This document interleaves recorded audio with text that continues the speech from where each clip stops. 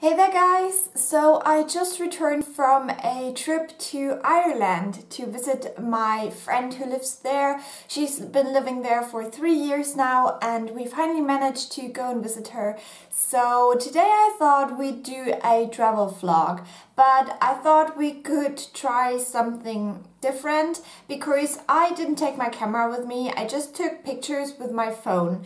And I thought it would be maybe more interesting if I sat down and told you a little bit of the story of this trip. So if you're interested to see some nice pictures of Ireland and mainly of Dublin, then please stay tuned and you can just learn a little bit of stuff while we go. So first of all, we went there on a Saturday because we still had work on Friday. So on Saturday morning we went to the bus and we rode to Berlin, and from Berlin we took a flight to Dublin. So we arrived quite late at night. I think our flight left at 6 p.m. something like that, and then it's 2 hours flight and then we were in Dublin.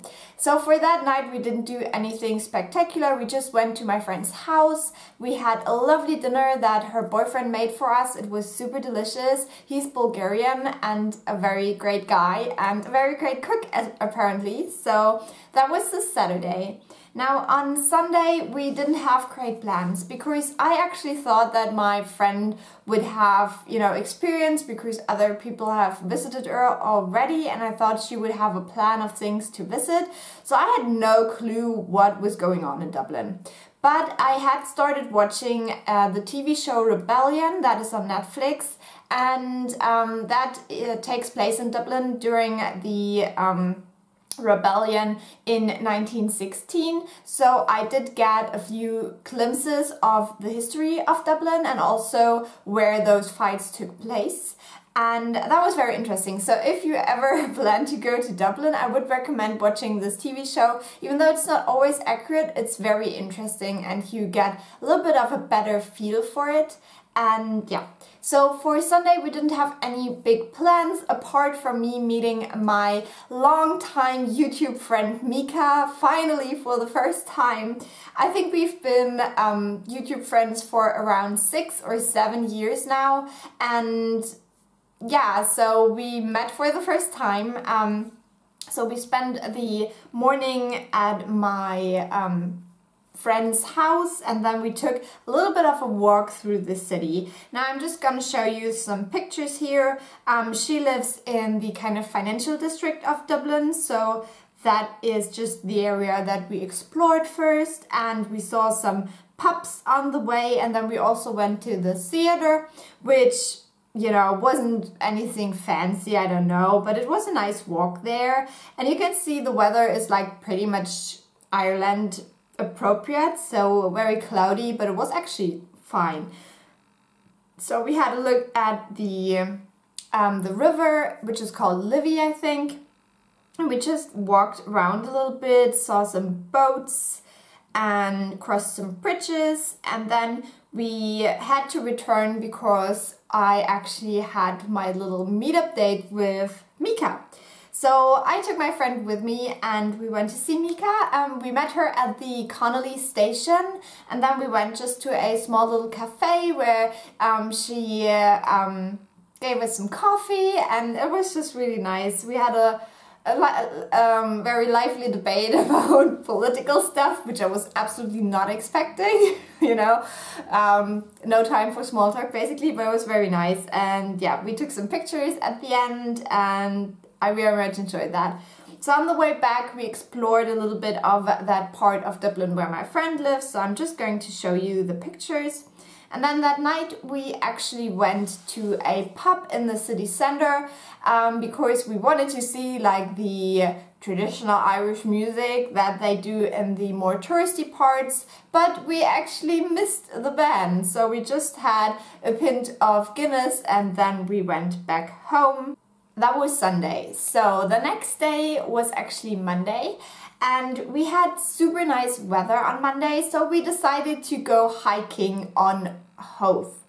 something like that. I still haven't figured out how to really say it. I think it's like an island or something like that, right next to Dublin. So we took the train to Hove, and I'm just going to show you a small clip now. And then we saw the sea for the first time, and yeah, at first the weather didn't look so great, but right when we arrived on that little islandy thing, the weather cleared up so much and there was sunshine and it was so warm that I had to take off my scarf, and it was amazing. So there is actually multiple ways you can go around this island, and we took the longest path. So this was maybe about 12 kilometers, something like that. We haven't measured it or anything, but just, you know, from my feeling. And so this is just a very small islandy thingy, and you have the harbor, and then when you go onto the, you know, the trail, you pass a lot of like very rich people's houses. So yeah, it's really weird. There's like huge mansions and stuff like that. But yeah, for the most part, this is just, you know, us walking around the coast and, you know, seeing the sea, and it was just so lovely. But the farther we got, the muddier the path got, because there was actually snow the week that we went there, which is very rare for Ireland. And since it was melting away now that we got there, it was all very muddy, and the way got really, really bad, and we all ruined our shoes out there. But it was just lovely. And I just want to show you a quick little clip of the sea, because I just wanted to capture that feeling.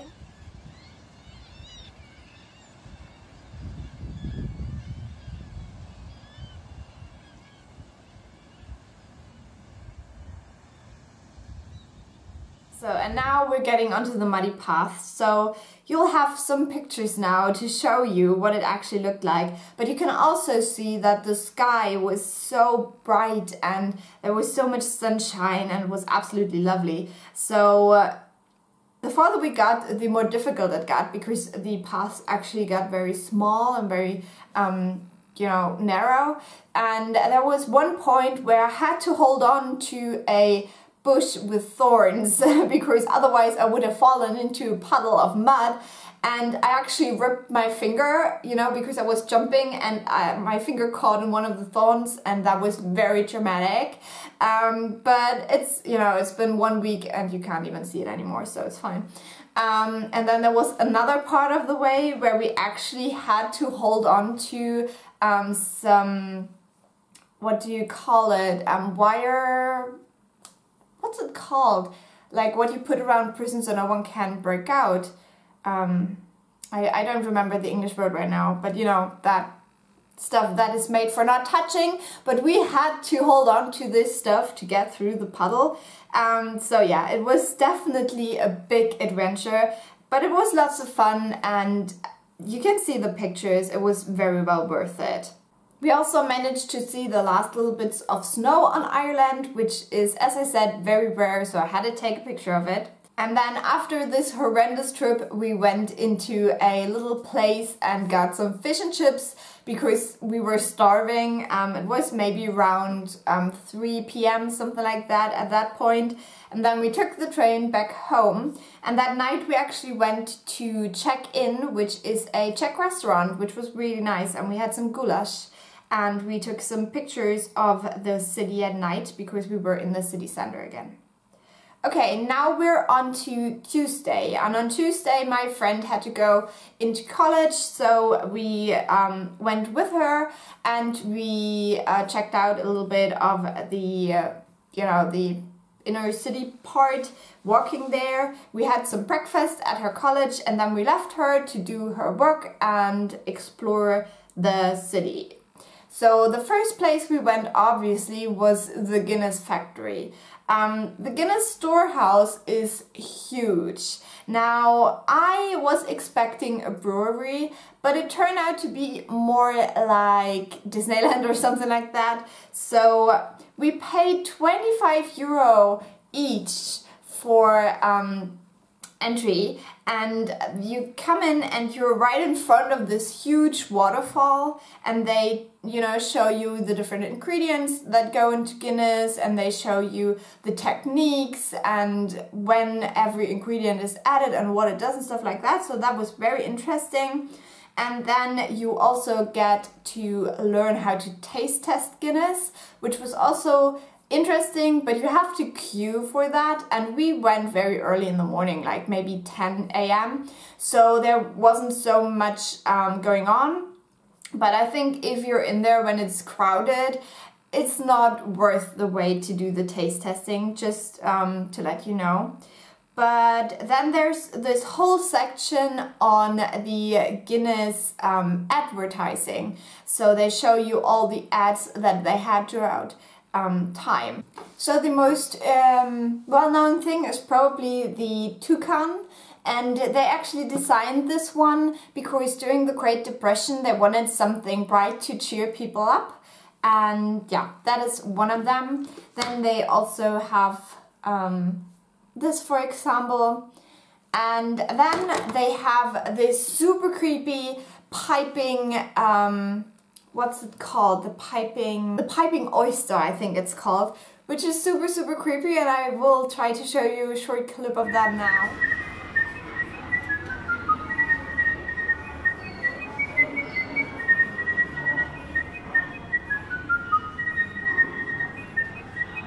And then the next thing, which was also super creepy, was the fish on the bike. Now they had this ad based on this quote: "A woman needs a man like a fish needs a bicycle." And so they have this fish on a bike, which I'm going to show you now.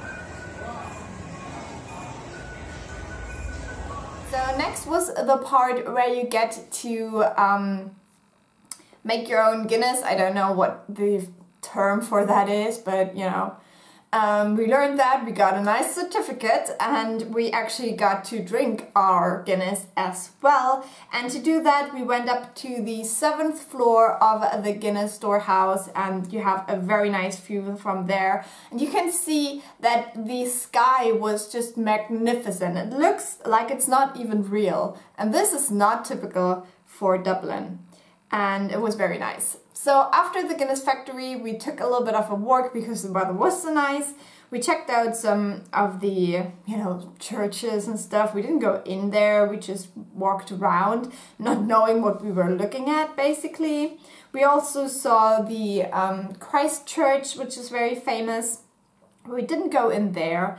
And we saw Trinity College, but we actually missed it. Like, I wanted to go see it because I knew that the fights in 1916 took place somewhere around there, but we went and we didn't find it because it was actually closed for that day, and no one knows why. So then we went to a little street where you can buy everything. There's like fashion stores, makeup stores, stuff like that. And I was pretty underwhelmed because I thought the only store that there is Urban Decay. And when I looked at the pictures later on, I realized that I missed an Inglot store. Now, Inglot is one of the brands I cannot get here, at least I don't know where.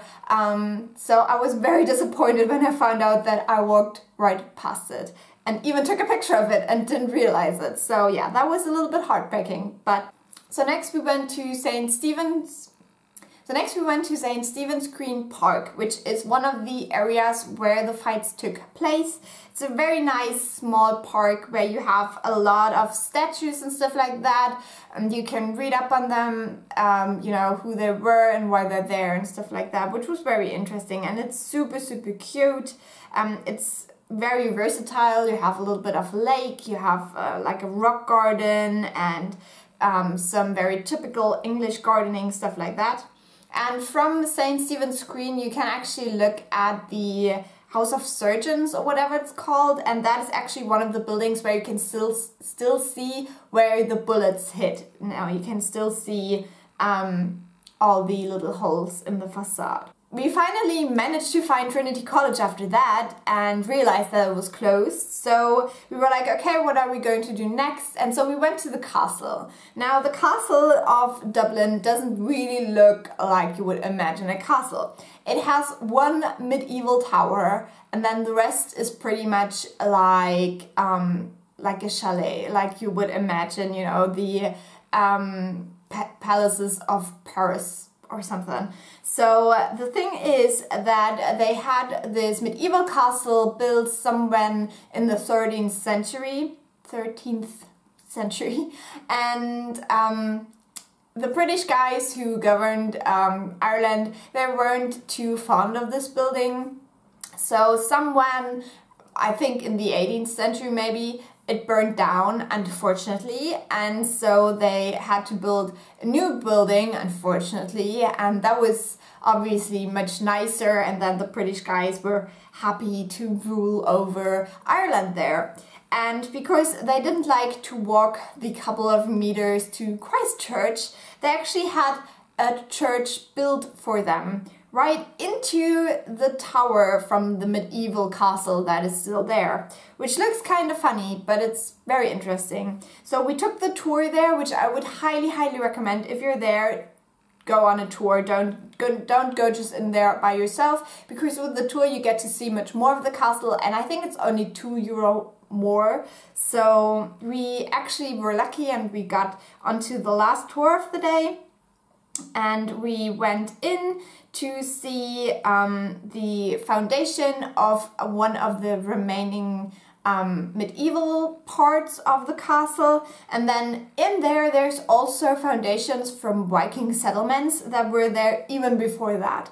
So you can take a look at that and just see, you know, how that all looked and felt like. I think that was very interesting. Then you can also go into that little church that they built there. It's very interesting because the castle is actually built on, or rather, there was a little river right there where they built the castle. So when they built this church, they were worried that it might sink over time.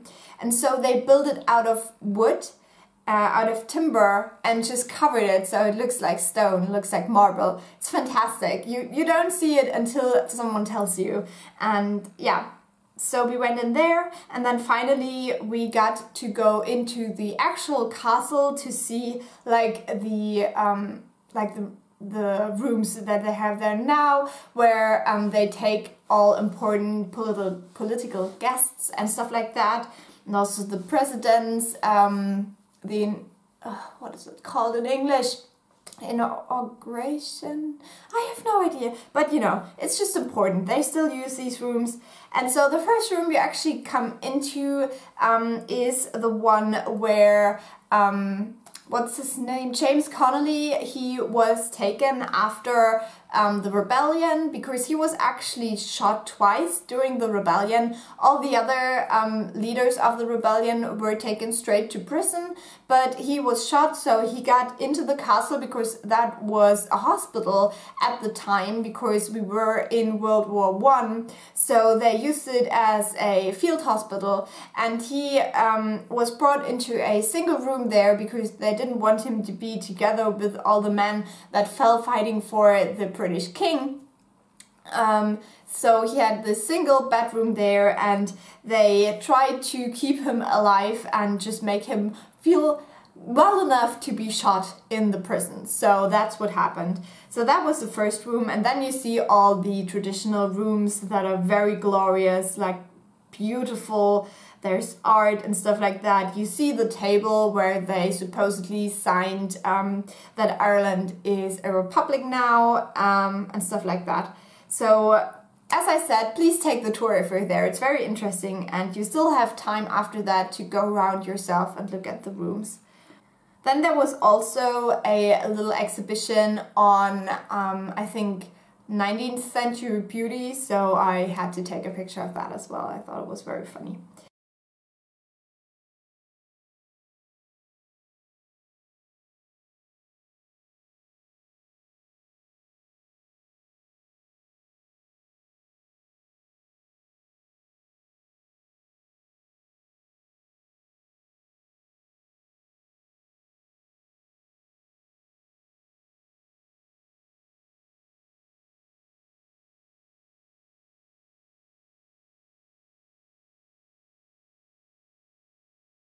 So after that we went back home, and that was Tuesday.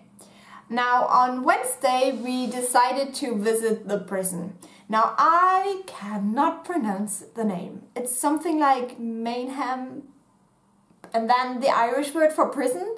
I have no idea. But that's where we went, and this is where all the leaders were shot, including James Connolly. Now this is quite far outside of Dublin, so you have to take the tram and stuff. So we went there quite early, and that was the day when the weather gave up on us. It was so horrible. It was raining like crazy. The pictures don't do it justice. I had wet feet for the whole day, and that was so interesting. But before we get into that, I have to share with you my favorite part of Ireland, which is the red lights. Just listen to that. Okay, now we're getting into the prison. Now this prison is also very interesting. It was built in the late 1700s, and it was closed in 1924, I think. So there were prisoners there for over 100 years. And you actually have two parts. There is the old part that was built in like 1790 something. And then you have a newer part that is very Victorian. So you start off in the old part, and if you imagine that people were still there in 1920s, it's just so hard to imagine. That's not even 100 years, and they had to live in these cells. Crazy, it's just crazy. But you can definitely see how they added on to it, and how they built new stuff into it and things. And then the newer part is the one that is very famous because it looks stunning. They filmed movies there. If you watch the Rebellion TV show, you will see this prison as well, because as I said, they were shot there, and also two of the main characters are held there for a whole episode, I think. So yeah, for a prison, this is actually beautiful. Like, the architecture is beautiful, but still it's a very depressing place, because you know that so many very intelligent people were held there because they were like, they were rebellious, and yeah, it was fascinating. But to imagine that it's not even 100 years that people were held there is crazy, especially for the old parts. Also, you got to see the places where they shot all the leaders and stuff like that. With James Connolly, it's a very sad story, but he was not well enough to be executed, really. So one day they just decided to put him in an ambulance, drive him to the prison, and then there's this gate. So they just took him from the gate onto a stool. Now, he was heavily sedated, under a lot of pain because of his wounds. So he fell off the stool, and they had to put him back on, and they had to bind him to the stool so he would sit for long enough to shoot him, which is just crazy to imagine. And as I said, this is just 100 years ago. I just think that is so mind-blowing. I don't know. So I took a picture of the place where they shot him. Another thing that was very interesting in the actual museum of the prison is that they showed you the mugshots when they started taking pictures of prisoners, so they could identify people that get into prison again and again. It was very interesting. They also had an exhibition on hunger strikes. So that was very interesting as well. Obviously, it was a German doctor who invented the kind of system to force feed people, which is the most horrible thing I've ever heard. And yeah, it was very eye-opening, to say the least. Now we took the tram again and went back to the city center because we wanted to go into Dublin, which is right next to Christchurch. and there you have a museum on the Vikings and Dublin in the Middle Ages, and there's also a small part on archaeology in that museum. Now if you go to Dublin, I would not especially recommend this place, but it's great if you have children. There were tons of school classes or, you know, in this museum, which made it very annoying for normal people, but I can definitely see why this is an interesting place for schools to go to. Yeah, so I took a couple of pictures inside, but I wasn't really impressed. And then you can go up on St. Michael's Tower, which was 96 steps, and I actually went up there. I wasn't quite sure whether I would make it because I'm super afraid of staircases like that, like these metallic staircases that are just in the air and you can see through the steps. Horrible. But I made it up there. The view wasn't that spectacular just because it was raining so much, but I still took a couple of pictures. And then you can go through that tiny little bridge which is between the Dublin and I Museum and the Christ Church, which was actually quite cute, and you can also get a ticket to see Christ Church, but we weren't interested in that, so we didn't go. So next up we went to a small little place called the Oak to eat, which was very nice, and if you're in Dublin and if you're, you know, in the city center doing all the touristy stuff, definitely recommend the Oak. It's very cute and the food was okay, and we actually paid very little for what we got. Then we went again to Trinity College because we wanted to see Trinity College, and we arrived there at 2:10 p.m. and the last tour was 2 p.m. So we missed the last tour of the day, which I was very mad about, but we still decided to go see the library there and the Book of Kells. Now this is also very expensive for what you get. I think we paid 14 euro each, and this is just one room basically where you get a lot of information about old books, old Bibles, stuff like that. So if you're interested in that, it's probably great. But yeah, and then you get one room which is the library, and that's it. Now I think it's very interesting if you take the tour. If I understood it correctly, it's actually students that do these tours, like students that study at Trinity College, and they show you also a little bit more of the other parts of Trinity College. But since we missed that, it was kind of a waste of money. But we wanted to see old books and the weather was so bad, we just wanted to be inside somewhere, so yeah. You can also see a very old harp. It's actually the oldest harp that they have. You may know that the harp is the symbol of Ireland, and I think it's the only country that has a musical instrument as their sign, basically. So yeah, this is the oldest harp that they found.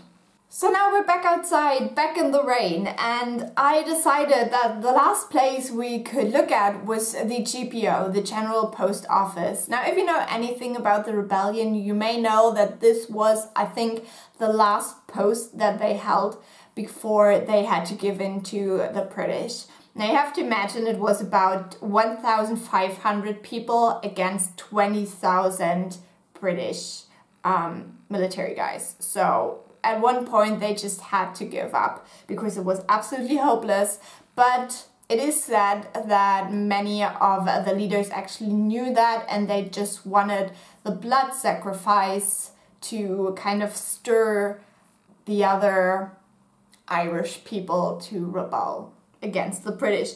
But yeah, in these pictures you can also see the needle. I have no idea what that is. Supposedly it's something important that you take pictures of in Dublin. So then we went to the post office, which I would have loved to really go inside, but the museum is actually another 14 euro, and we were just at that point where we were like, okay, we saw the prison and we saw the castle. Now, if we go into this museum, we won't learn anything new. We heard everything basically. So we decided not to go in, to keep that for when we come back to Dublin one day. But we went into the front part that is actually a post office still, so you can still buy stamps and stuff. So we had a little look around, we decided against the museum and went to a store that is right next to it, because my boyfriend was like, oh well, they sell postcards there, and I was like, yeah, they sell postcards there, but they also sell books. So we went into that store and got a couple of books, but I just quickly wanted to show you. The first book I got is Eleanor Oliphant is Completely Fine by Gail Honeyman, which many people liked, so I think I'm gonna like it. And the other one that I'm super excited about, and I actually already read the first 10 pages in the post office there, is Almost Love by Louise O'Neill. And this just came out, so it was a little bit expensive for what it is, but I really wanted it, and yeah, so I got it. So then that night we actually went to 2 more pubs. We first went to the Ferryman to have dinner there, which was very nice. I had some pasta there with some kind of a pumpkin squash, whatever. I don't quite know, but it was so freaking good. But it was like a starter, so I wanted more, but it was so good and very expensive. But yeah, that was very nice. And after that we went to another pub, but I don't quite recall the name right now. And we had some drinks there. Or maybe that was wrong, maybe the Harbour Master. We ate at the Harbour Master and then we went to the Ferryman. That's how it went. That's how it went. Okay, so yeah. I just took a picture of this table, which was actually a sewing machine, which was kind of cool. And that was basically it. The next day we just had breakfast and went back home. When we were at the airport back, we actually went into Boots quickly, so I wanted to show you the 3 things that I got there, because I just picked up some things that I can't get here. The first thing were these Fleur de Force and Eylure lashes. These are the Simply Fleur, and they're very short, which is great because I have hooded eyes and long lashes just look ridiculous on me. Then I got, obviously, the Collection Lasting Perfection Concealer, because everyone raves about this. I'm not quite sure about the color, because this is cool medium and I am warm toned and light, but this was pretty much the only color they had, so I just grabbed it. And then I got the Berry M Illuminating Strobe Cream, because my friend Mika is raving about these all the time. And I got this in the pink color. Is there a name to that color? Oh yeah, it's Frosty Pink, because I have a lot of golden colored ones already. And the bluish one that Mika has, I was very honest with myself and I told myself, no, I'm never gonna use that. So this is the one I went with, and I think it's quite pretty. I hope it shows up a little. It's very, very subtle, but great for every day. And because it is so subtle, you can actually really apply it just like that. You don't even really have to blend it out, which is kind of fun. So I know this video is like 700 minutes long, and just let me know whether you've enjoyed this or whether you prefer the videos where I just put in the clips and the videos and you just can watch it to some music. Let me know what you think. I am very thankful if you watched this to the end. I hope you learned something new. I hope you're really interested in Dublin and Ireland now, and I want to share with you the one Irish sentence that I've learned during my stay there, because I'm very bad with accents. I have quite an American accent just because I watch a lot of TV and a lot of YouTube that is American English, but I learned one sentence there, which is I love it. So that would be all. Thank you so much for watching. If you liked it, leave a like or a nice comment. I always appreciate those, and if you subscribe, I will talk to you soon. Bye!